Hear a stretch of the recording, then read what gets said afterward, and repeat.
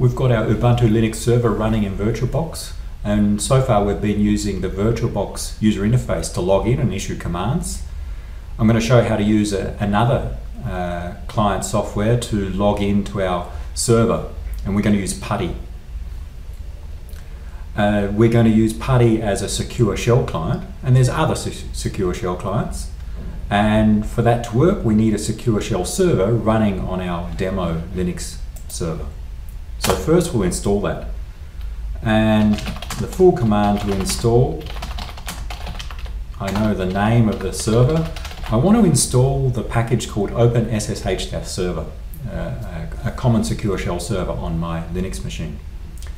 We use the Ubuntu Package Manager app to install that, and we need administrator privileges to do that, so we proceed this command with sudo, and we are prompted for our password, we type it in, and then it goes away and checks which software packages are needed and asks me, do I want to continue? Yes, I do. Now it downloads those software packages and installs them. This is setting up a server on my Linux machine that allows clients to securely log in to my Linux machine. So it's up and running, and now I'm going to use PuTTY to act as the client. And it assumes you've got it installed. It's a free download. It brings up a window which asks me what's the host name or IP address that I want to connect to. And I can get that one way is using ifconfig on my server. What's the host name or IP address of my server? We see it's the INET address is 138.77.176.57. So we'll type that in. The port number of 22 is the default value which is used for the secure shell protocol, and we keep that. And the other settings should work as default, so we'll try and log in.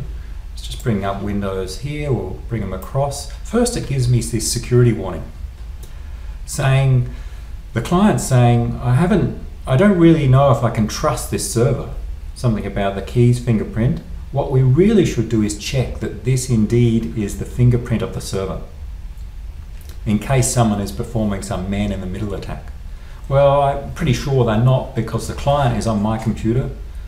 The server is on my computer, but just inside VirtualBox, so I trust it. So I'm going to say, yes, I trust it now, I'm going to trust it in the future. And that brings up our PuTTY login interface. You can see very similar to the VirtualBox interface, a black terminal asks us to log in and enter the password. And now I'm logged into the same Linux machine but using the PuTTY secure shell client. And I can run commands just as I could via the VirtualBox interface. So not much difference at this stage, except now we can do it from other locations if needed. We can do that across a network, not just locally on our computer. And even if we don't do that, we'll find that PuTTY is much more configurable in terms of the user interface. We can change settings to make it look nicer. So I'll show how to do that with a few examples. If we right click on the top menu bar, then we see some settings specific to PuTTY. I'm going to change some of them.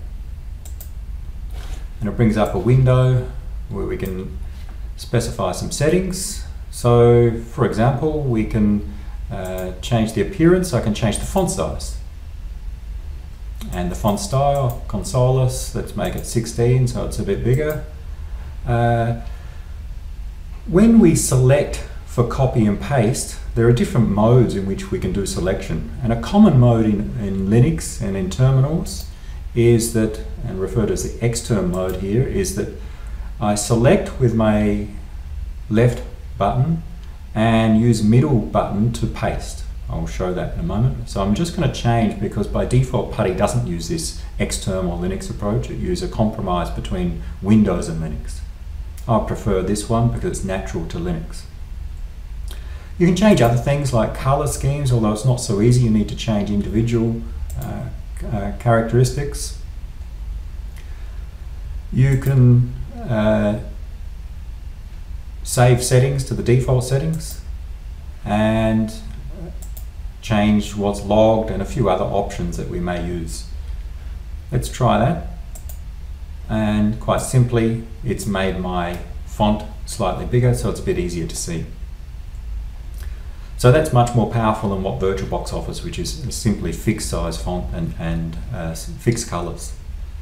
Regarding copy and paste, if I type echo and I select that with my left mouse, to paste, I simply middle click now. So you don't need to use the keyboard to copy and paste. You don't need to right click and bring up a menu. Just select, automatically copies, middle click pastes. And you can change settings and save sessions so that you can have different settings depending upon the system you log into. So explore the PuTTY settings and create the configuration that best suits your needs.